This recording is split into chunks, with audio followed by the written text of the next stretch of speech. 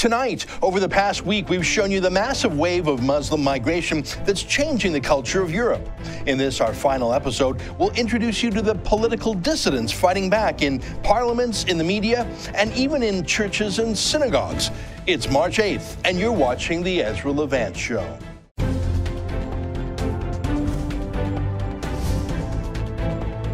Why should others go to jail when you're the biggest carbon consumer I know? There's 8,500 customers here, and you won't give them an answer. You come here once a year with a sign, and you feel morally superior. The only thing I have to say to the government about why I publish it is because it's my bloody right to do so.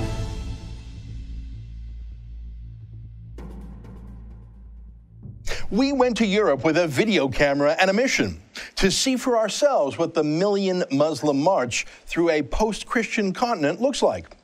What happens when you open up your borders to anyone, unlimited, unrestricted, unvetted, first come, first served, survival of the fittest, the opposite of Western concepts of refugees, being women and children first. These are 75% young men, according to the United Nations, military-age men, walking over borders unopposed. Anyone who wants to come for any reason or no reason, some real refugees from war for sure, we met some of those, but mainly opportunists, some seeking the opportunity to work, but many seeking the opportunity to not work, but to be paid European welfare state levels of free housing, free healthcare, and free everything else. Remember this guy, a Somali migrant? He said he shopped around looking for the European country that offered the most free stuff. That's why he came to Malmo, Sweden, not to work, not to flee, but for the massive free house and welfare that his wife and 5 children got while he lived his life in another country. Like only Sweden, because in Sweden there is big house, homes, about home. If you are alone, you get in 2 room, 3 room like that. But the other you cannot get. I lived before in Denmark, Germany, Austria, in Switzerland, but you cannot get good house, good home. At least that man has a family and the moderating effects that could bring. But according to the United Nations, 3/4 of these Muslim migrants are young single men. They're military age, and they bring with them what unbridled, ungoverned, ungovernable young men always do: crime, violence, and rape. And in this case, a rape culture that says uncovered women, unescorted women, and especially infidel women, non-Muslims, are fair game for sexual assaults. Which culture will win here? Europe's culture of tolerance and pluralism and the separation of mosque and state and the progressive values of women's rights and gay rights? Or Sharia law values of fundamentalist Islam? Well, the answer is obvious. Who's got the numbers? If Muslims are a few percent of a population, local law will rule by sheer inertia. But what happens in a city like Malmo, Sweden, that's nearly 50% Muslim, with large neighborhoods like this that are 90% Muslim? Well, remember this young man who was actually born and raised in Sweden, but who believes in Sharia law, in God's law, Allah's law, who believes that all of Malmo Muslims ought not to be able to drink, and all of Malmo's Muslim women should be covered. What's your name? My name is Ibrahim. And you're born here in Sweden? I'm born here. Homosexuality, I don't like that. So I don't think that it should be so open. Do you think the rules should be changed, at least in Muslim areas like Rosengard? A little bit, yes. Like what kind of rules? Like a hijab, not necessarily a niqab, but maybe a hijab? Hijab, yes. How about for gays? I mean, there's some parts of Europe where gays kiss in public and they hold hands in public. Should that be limited? How would you limit that? I don't know how that would be handled. I don't like that. So I think if they have something between each other, they should do that at home, not in open. To be in the Swedish army is no problem. You can be. But I don't think that you should have a war against your own religion and your own country. To be drunk. Yeah, on alcohol. On alcohol, it's forbidden in Sharia. Do you want democracy with people who make law, or do you want a Sharia country where you live by the rules of God? That is Sharia. I would choose Sharia, yes. Would you like Sweden to become a Sharia country? I would like, but now I don't have anything against that it is democracy here in Sweden. But if you could choose, you would choose Sharia, yes. That's what we saw in Sweden. We saw it in Germany, too. We know it's the same throughout Europe. Europe used to mean something: Western civilization, the Enlightenment, liberal democracy. Now it doesn't. Now it's just a geographical place and a bank account issuing welfare checks at best. Remember this young man, an entrepreneurial young criminal who came to Sweden at 16 without his parents, but who has chosen a career as a drug dealer. Well, listen, some people would say that you're not being a very good Swede, that you're selling drugs, and that you're not being a productive citizen. What would you say to them? So there's ordinary street crime like him.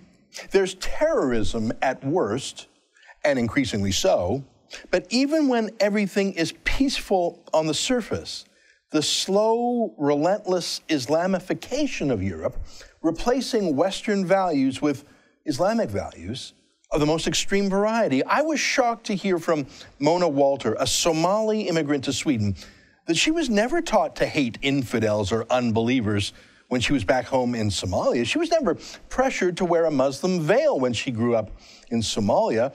But all of that happened only once she went to a radical Muslim mosque in Sweden.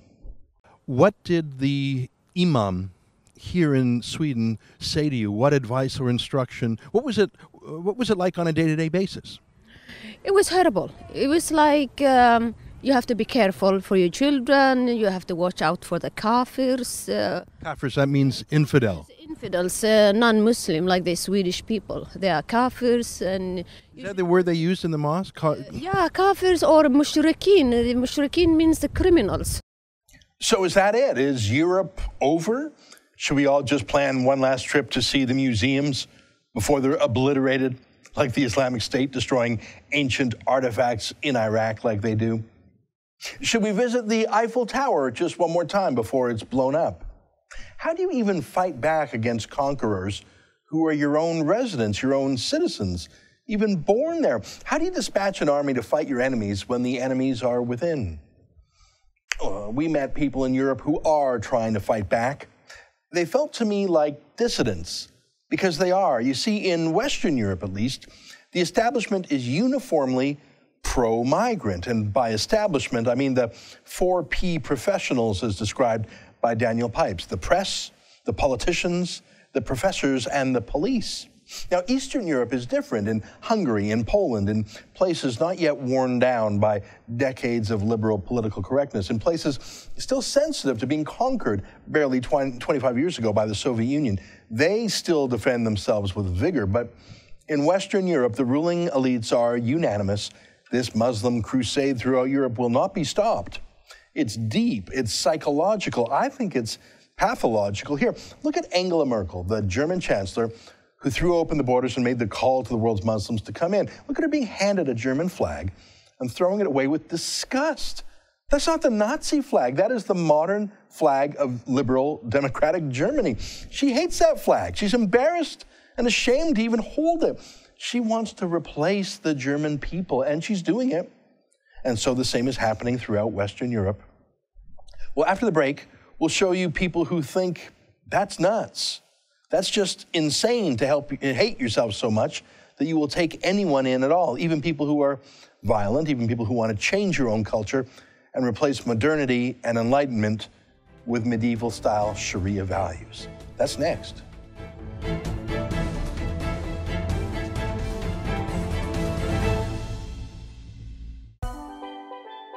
Want to have dinner with Faith Goldie? Grab a drink with Brian Lilly. Talk politics with Ezra. You can do it all on the Rebel Cruise. This November, join us for great debates, gourmet meals, and gorgeous scenery as we sail from Fort Lauderdale around beautiful Caribbean islands. It's an intimate week where you can really get to know your favorite Rebel personalities and meet other Rebel lovers too. Space is limited, so visit therebelcruise.ca to sign up now.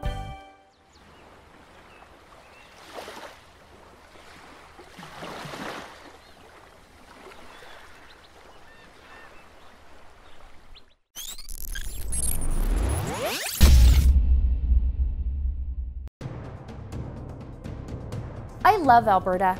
I've lived here my whole life and I'm proud of it. I'm proud of our free market, pro-business, low-tax, do-it-yourself attitude. And now, I'm watching my province get destroyed. We've all had hints of the NDP's radical views in the past, but no one actually thought they'd ever run this province. Not even them. And now they are. And the worst is yet to come. I give my sad forecast for Alberta in my new ebook, The Destroyers, Rachel Notley and the NDP's War on Alberta.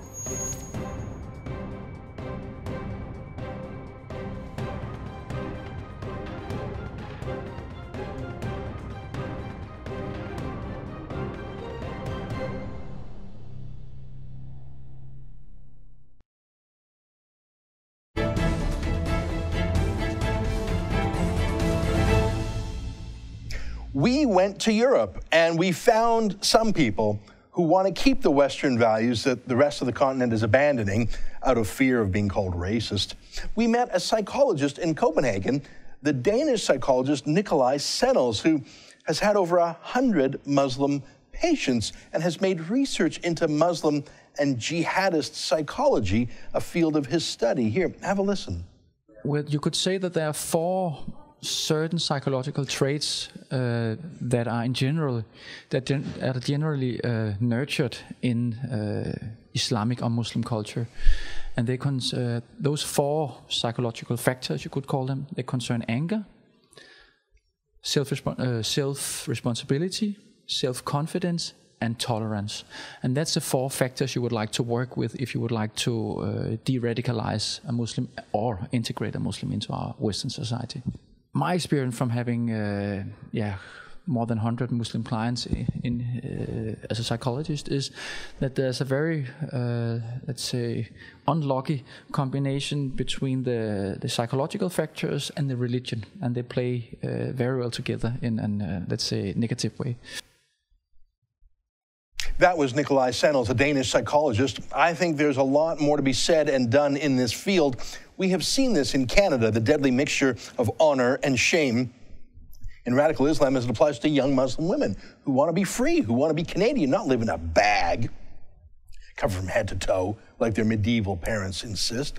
What is the psychology that makes a father and a brother kill their own daughter and sister, as was done to Aqsa Parvez, the Muslim girl who wanted to live like she was in Mississauga, not in Pakistan? Is there something actually psychologically unhealthy in Sharia law and their approach to women? Well, even to dare to ask that question is to be too politically incorrect for 99% of psychologists, don't you think?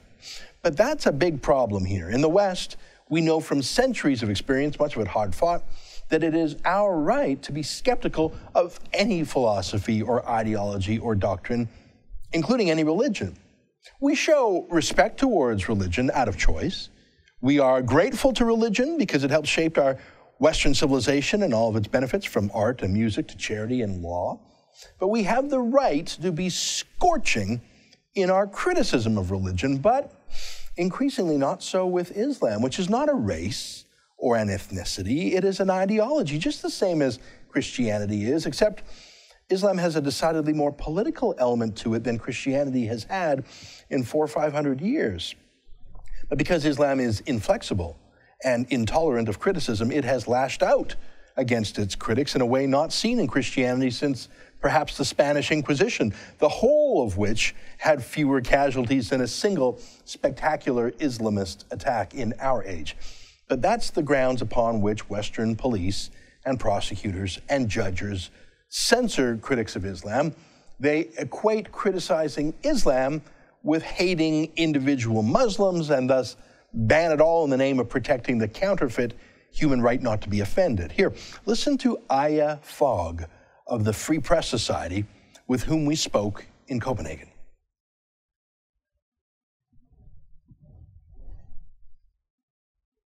We have a verdict just a few weeks ago where a man was convicted of having compared Islam to Nazism, and the court thought that it was he was not criticizing the religion Islam, but he was criticizing Muslims.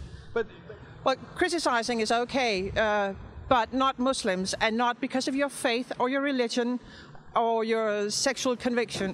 What the court found was that criticizing a religion is the same as criticizing the followers of this religion, and that's new, because criticizing religion and ideologies is fundamental for a free society and for a democratic secular society, and that's become a crime with this in this court's eye. Sure. Well, I think most people prefer peace above liberty and freedom. So they want just to live in peace, and they think they can keep on living in peace by just appeasing Islam. We hope in the Free Press Society that we will regain our faith and in our cultural background and in being Danish and in Western values. And I think most people say that oh, we are now, but fact is that we are giving it away slice by slice.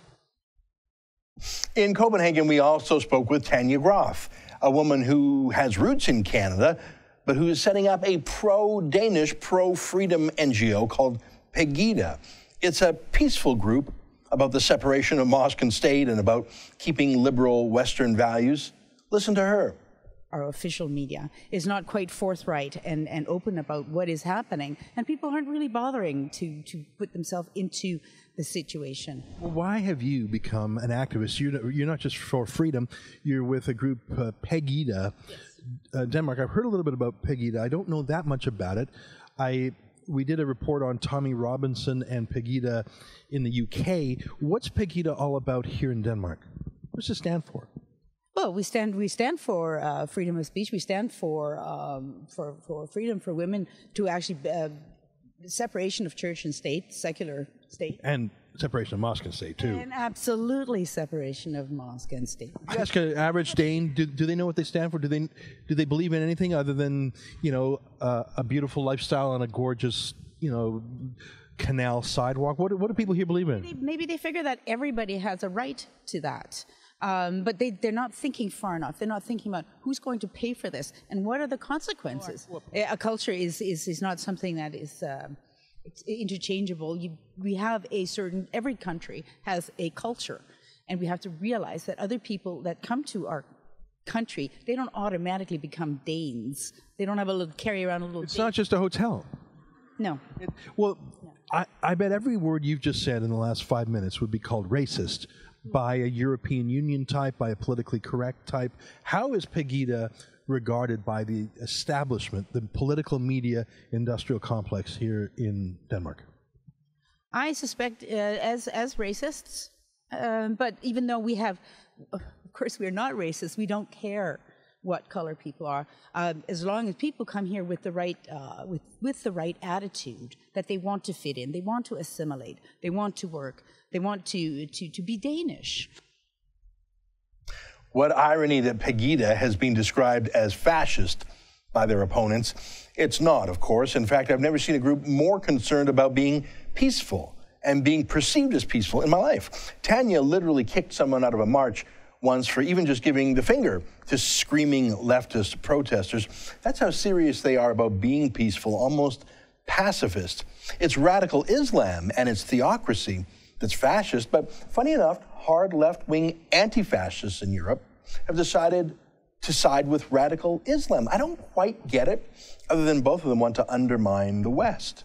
The European anti-fascists don't realize that by allying with Islamic fascists, they will be devoured last, but still devoured. We were in Denmark for several reasons, but one was because it was there that the Jyllands-Posten, a newspaper, published the famous 12 cartoons of the Muslim prophet Muhammad back in 2005. That's more than 10 years ago now. Now, I reprinted those cartoons in the old magazine I published called The Western Standard, and that put me under the grindstone of Alberta's crazy Human Rights Commission for 900 days at the hands of Muslim extremist complainants. Hard to believe 10 years has gone by, and everything is worse now. Here's my interview with Danish journalist Michael Jalving, who works at the Jyllands-Posten. He tells me what it's like there today. Are they safe? Are they afraid of being the next Charlie Hebdo massacre target? Here's that interview. Well, you have to adapt yourself to the idea that the place might be bombed one day. But this goes with all media today, and this is, of course, Jyllands-Posten's most infamous paper in this country. But this goes for any media that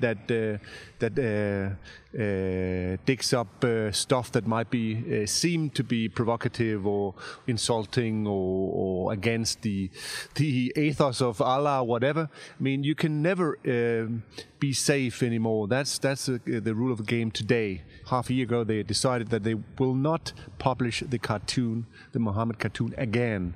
They think they've done their job so far in that respect. And you're pointing to a new culture of, I mean, appearing to be courageous, appearing to care, appearing to think that the free speech is worth dying for, and the hard. I mean, maybe it isn't. I mean, maybe most people prefer to live safe bourgeois lives. Michael Jalving is a journalist, but like the others I spoke with, he felt on the edge, not in the center of Danish life. There are a lot of former liberals in Scandinavia who have been mugged by reality and are now being denounced as right-wingers, all for standing by their original liberal beliefs of equality for men and women, separation of mosque and state. Those used to be progressive values. Now they're out of fashion. Here's another journalist turned activist, our friend Ingrid Carlqvist, who is also our interpreter in Malmö, Sweden.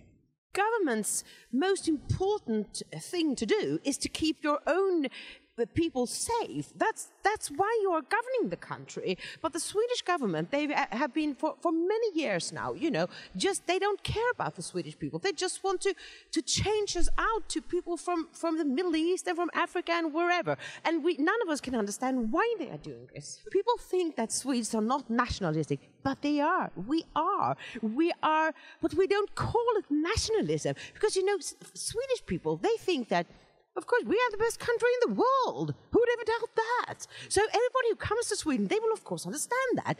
In a few years, they will understand that Sweden is the best country. We have the best rules, the best everything. So they would just want to be like us, and then they would integrate and assimilate, and everything would be hunky-dory. And now the Swedes are, you know, seeing that they don't love us, they don't like Sweden, they don't want our system, they're just, you know, taking advantage of us. And now Swedish people are really sad about this, and they they just woke up and said, what, this wasn't supposed to happen, you were supposed to love us and become just like us. Ingrid pulled together a dinner for us in Copenhagen. That's where we were interviewing her there. Many of the activists that we've shown you came together to meet us at that dinner. I felt like it was an underground sort of meeting, a bit stealthy, not for safety reasons, though now in retrospect, I think it was insane for us to gather like that in a public restaurant without armed security. In that room were half the anti-Islamization activists in Copenhagen and even half of Sweden. But it also felt underground in that no one there had real power. Those with power, the power to do things, were frozen with indecision, or more accurately, frozen in fear of being called politically incorrect, or the ultimate four-letter word in Scandinavia, being called racist. As if opposing a doctrine, an ideology like radical Islam, was like opposing a race that you should not criticize. Now, that was in Copenhagen, but it's even worse in Stockholm, Sweden. After the break, we'll tell you how a journalist and a politician are fighting back.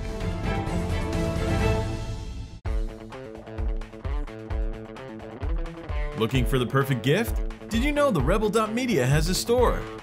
Make a statement with a t-shirt. Have your morning coffee in a Fearless Travel coffee mug. There's even an Ezra Levant bobblehead. It's a one-stop shop for the perfect gift. And don't forget to pick up something for yourself.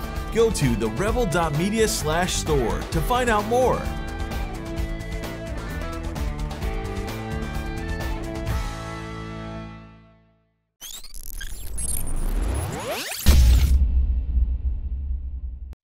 Ontario residents are being hosed on electricity prices. The latest Auditor General's report says we've been overcharged by $37 billion over the last several years. That works out to nearly $2,800 for every man, woman and child. Why? Mismanagement and bad policy choices from the Ontario Liberals. It's going to cost us billions more in coming years. Energy Minister Bob Chiarelli won't take responsibility. He's lashing out. It's time for Bob to go. If you agree, go to firebob.ca. That's firebob.ca and make your voice heard.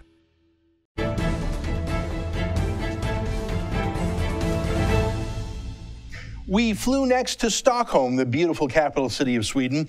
Our guide for the day was Jan Sunesson, impeccably liberal. His parents were academics. He earned a PhD in sociology at the New School, perhaps the most left-wing educational institution in America. Left-wing, they're communists there. He himself led the perfect liberal Swedish life. He married a woman from India. He taught at university. The liberal dream, the liberal lifestyle. But when he started speaking out against the threat to liberal values, the ideological threat posed by political Islam, he was no longer polite company. He was let go from the university. He was marginalized and punished for not complying with groupthink. It would be absurd to call him a racist or a fascist. It would just be too tough to debate him, so he was just pushed out of everything. He asks too many questions that Swedes don't want to think about. Swedes are famous for being neutral. They sat out the Second World War. They're good at ignoring problems and letting other people solve them. Trouble is, the problem is now in Sweden itself, and you can't be neutral or impartial about your own fate, can you? Here's Jan. Why are you worried about mass Muslim migration? What is it about your progressive mindset that made your alarms go off? The legal system. That we Sharia law? Yeah, well, that we give in, that we're very soft on crime and soft on not keeping up our the rule of law, for instance. In all these multiculturalisms, there's a part where Sweden needs to stand its ground. So the legal part, the economic part, these are the hard facts around immigration. Whereas the left and the progressives, they tend to always talk about the psychology, the culture part, the softer side, the ethnicity and religious. I mean, that's their playground. I have now got much more into the legal processes around asylum seekers and, of course, the economy. And if you look at that, the hard facts tell you that this is insane, admitting 163,000 people in 1 year. And at one point, it was 10,000 a week. If you take 10 times 52, it's 520 in a population of 9.5 million. Anyone can see that. So, so these ideas around psychology, whether you like people with different skin colors, that's their playground. And people are asylum seekers. They're not refugees. Refugees are defined during the Geneva Convention of 1951. Those are refugees. So people are coming here are usually economic migrants. You can call them migrants, you call them asylum seekers, but you don't call them refugees, because then they give them a status that they're not entitled to. I was in Stockholm there. It is a gorgeous city. It's what much of Europe would look like if the Second World War hadn't bombed it to ruins. So pretty. And a reminder of Sweden's passivity during that great conflict. I interviewed Stefan Ritter, a Swedish Jew, in front of the gorgeous centuries-old synagogue in Stockholm. Here, take a listen to this. They closed their borders for Jews, and they, together with the Swiss, forced the Germans to mark the Jewish passports with a J. Swedes are they know Nazism is connected to the Nordic German Aryan race. Oh. And Swedes belong to that. And Hitler and his gang, they were very much appreciative of the Swedes and Norwegians because they were the real Aryans. Now, Ritter himself didn't have any kids. So many of the Swedes and Germans I met don't have any kids. They don't believe in the future. They don't have a stake in the future. Some of them don't care about the future. Angela Merkel, the Chancellor of Germany, has no kids of her own. What does she care about Germany in 25 or 100 years? Germany now has the lowest birth rate in the world, lower even than Japan and Italy. But don't they see that importing millions of vigorous young Muslim men, well, yes, that's life and that's a future, but it's not the kind of life and future that Germany once had. The German government is now publishing a guide to having sex, just in case Germans had forgotten how to do it. Of course, it's targeted at migrants. Here's a helpful picture that's pretty accurately color-coded, too. If you bring in millions more Muslim men than you bring in Muslim women, who do you think the migrants will have sex with? And does anybody care about the future? Anyone in power, that is? Or is this mass Muslim migration just a giant continent-wide exercise in psychotherapy, working out issues from the Second World War, working out post-Christian issues of meaninglessness? I've never understood European pop culture and music, let alone deep postmodern philosophy. I'll just say I have no clue, but you'd think the country that gave us Freud would be able to figure itself out. Freud and 100 other brilliant Western minds, scientists, philosophers, thinkers, artists, liberals, left-wing, right-wing, but all of them in the house of ideas, of skepticism and science and enlightenment. That's what's being lost in Europe. The Enlightenment, the ability to criticize anything and everything, including the political doctrine of Islam. That's gone, and it's dragging everything else down with it. Let me leave you with two little acts of defiance. The first is a woman we met in Germany who heard that a Muslim imam was invited to a Christian cathedral to lead Muslim prayers in a great German Christian cathedral. Now, he wasn't sneaking in. He wasn't breaking in. He didn't buy an abandoned church, an empty church, as so many are. He was literally invited in by the church leaders and invited to say the Islamic call to prayer. Stop and think about it.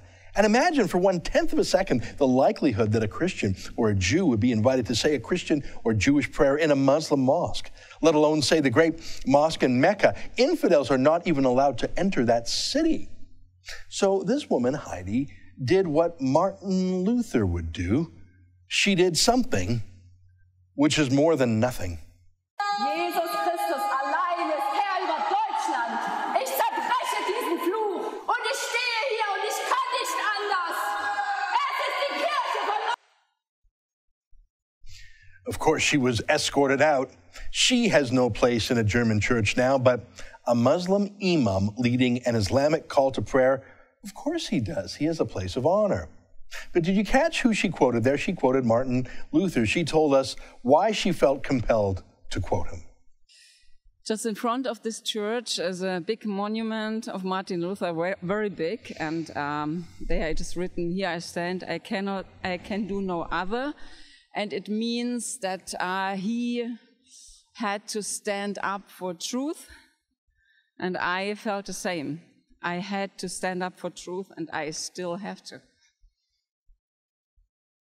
Look, there are seeds of hope politically in Europe. I think the European Union is going to break up. It was wobbled for economic reasons, again, at Angela Merkel's insistence in her currency spat with Greece, the debt spat. It made no sense for those two countries, one very industrious, one more Mediterranean in its sense of leisure, to be under the same currency. That internal battle weakened the bonds of Europe, but Merkel's open borders is doing the rest.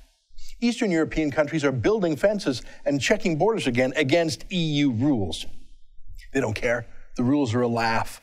The UK looks very much like it will leave the European Union before it's dragged under. They're not part of the euro currency. This is all about local control and keeping the latest Muslim mass migration from joining the last Muslim mass migration in the UK. Is it too late, though? It's not too late for us here in Canada. Certainly not too late for the United States, but what can you do in a place like Sweden that has major cities that are now nearly 50% Muslim, little Sharia enclaves that will never be liberal again? Well, we spoke to a member of the Swedish parliament, Kent Ekeroth. He's not a lone voice in Sweden, but he's in the opposition. His party, the Swedish Democrats, has as its central campaign platform restricting immigration. Imagine how bad it's got to be if an entire political party can be formed and built and rise to contender status simply on that one issue alone. Here, take a listen to him. In Sweden last year, we had 160,000, and that's a country of 9.7 million compared to 350 million in the US. You can see the differences.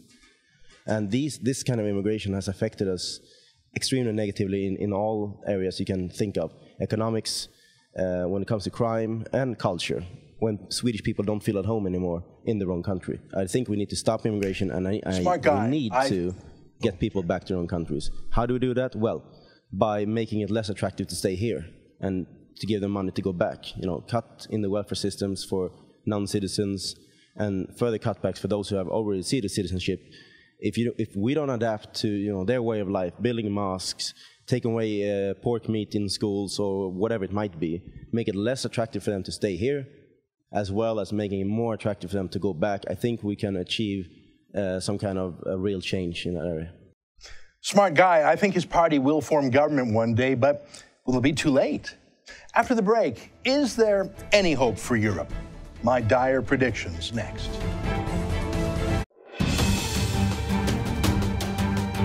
So open-minded that the brains have fallen out. What's the point that you're making? The point that I'm making is that if you're going to propose a massive overhaul to the way the economy is developed in terms of carbon tax, cap and trade, other forms like that, it helps to have some science that is in fact settled.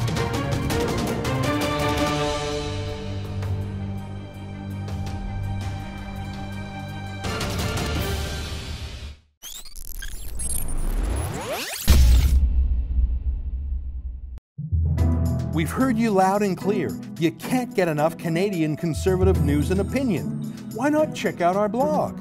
It's all your favorite conservative bloggers together on a page called The Megaphone.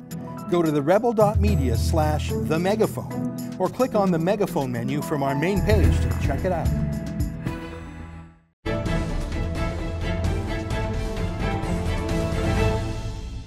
Some Muslim migrants become great liberal democratic Europeans. Some do. I've met one or two.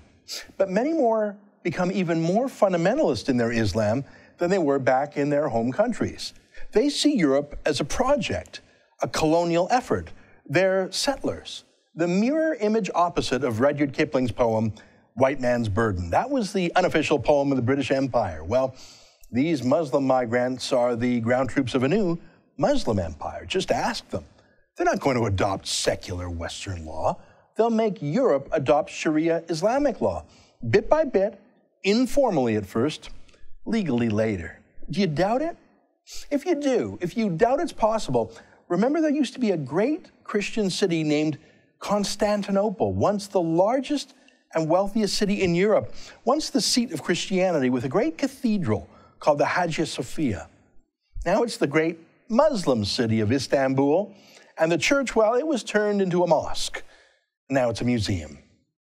Egypt, that used to be a great Christian country too. Now it's Muslim with a tiny Coptic Christian minority. Do you think Europe today is somehow different or special, somehow immune to demographics and sheer willpower? I don't. In fact, I think Europe has never been morally weaker, never less sure of itself, never more undermined from within, never less aware of the nature of its conquerors. Constantinople didn't open up its gates to the Turks. It had to be besieged and attacked. Sweden, Germany, France today, they welcomed this. They invited it, yeah. So go see the Eiffel Tower now before it gets the old World Trade Center treatment. Go see the great cathedrals of Cologne, Germany, and Notre Dame in Paris. Go see them now while they're churches. They'll be mosques like the Hagia Sophia soon enough. That's it for our show today. I hope you've enjoyed this special report, a series of 7 episodes from our trip to Europe. From all of us here at The Rebel, keep fighting for freedom. Good night.